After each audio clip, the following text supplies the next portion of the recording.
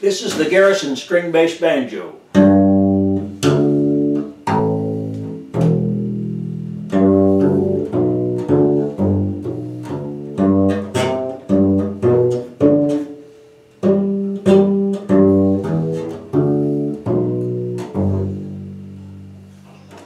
It's got a bass viol neck, maple, rosewood fingerboard. It's got a 26-inch maple drum head. It's got a carrying handle, makes it very convenient. Weighs 26 pounds. Got a cello peg at the end.